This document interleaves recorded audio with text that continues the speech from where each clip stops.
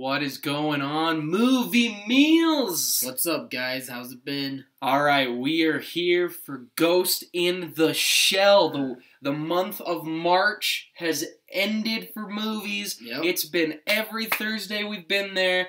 We didn't do a review of the anime film, but we did watch it literally right before we went to see this movie. Yeah. So we'll be able to talk about adaptations and all that great stuff, but we're going to mainly focus on this film. Kyle, let's start with you because those nachos look good. Yeah. What did you remember about Ghost in the Shell? Alright, so I never saw the anime until today, like Alex said, we just watched it.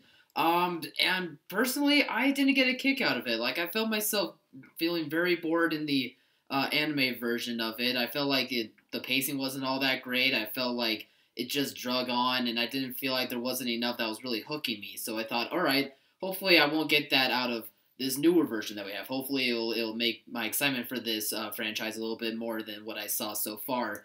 I'm sad to say, though, like, for me personally, I wasn't really hooked as much as I would like to, though. But there definitely are positives in this movie. I mean, the visual effects are amazing, for sure. The way that they took stuff from the original anime, but also improved and made a few changes of it, I thought was also pretty ballsy. Like, I liked all the different little changes that they did to it as well. A few of the action scenes I thought were pretty good, and as well as the entire environment that they are at within itself. It was this post-apocalyptic type world that they were in that almost reminded me of Blade Runner. And I thought it was kind of cool the way that they kind of took from that as well as from the anime and just made the best of both worlds. So at least visually, this movie was awesome to watch, but I'll get more into my negatives on why I didn't personally like this movie as much as I wish I could have. I did like this movie, and I loved the anime film we watched. Mm-hmm. I think you're ridiculous. Pacing problems, it's called sometimes you need slow character development to really flesh out people. But no, apparently your mind can't handle it. Maybe we should put you in a robot. I'm just kidding. Your own opinion's your own opinion. But I really liked the animated movie. I really thought it was a very fleshed out story, and I thought this worked well. I thought this was a very faithful adaptation. I thought it took a lot of they rewrote and took their liberties where they needed to take their liberties, and they gave you the service of this remake from the original, and they brought it in at different points, and it flowed, and I actually thought it worked really well. I thought Scarlett Johansson was killer. They actually, in the film, we're not going to give any spoilers, but they do address all the controversy everybody's been saying. Right. Well, a lot of people here have been saying, I've been hearing a lot that actually a lot of people in Japan, including the director of the original film, actually are like, I don't have a problem with Scarlett Johansson whatsoever. Like, she's a robot. Like, relax. And a lot of people are like, no, we'd like to see this. So Yeah. I thought she did a very good job. I thought all the acting was good. I actually thought the script was all right. And I really thought it was one of the most faithful adaptations of any property I've seen, especially because animes have not hit on the big screen. No. I'm looking at you, Dragon Ball Evolution. And so I did get a kick out of it. I thought it worked. I thought it was just beautiful to look at. I actually thought the action looked really well. I thought all the performances were great, so I enjoyed this film.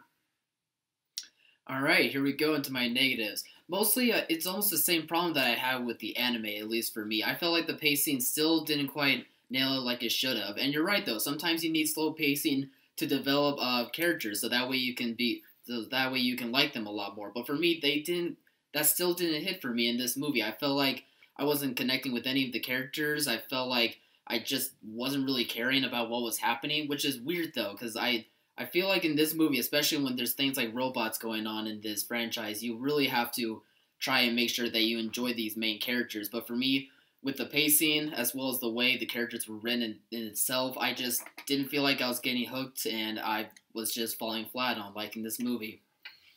My biggest problem with this live adaptation is actually the pacing. I think there are a few minutes it drags on. I completely disagree in the anime film. In this film, I think there are a few moments where it does drag on because it felt like they were like, all right, we're going. Oh, we're going to stop for a little bit. The other one I actually think really works.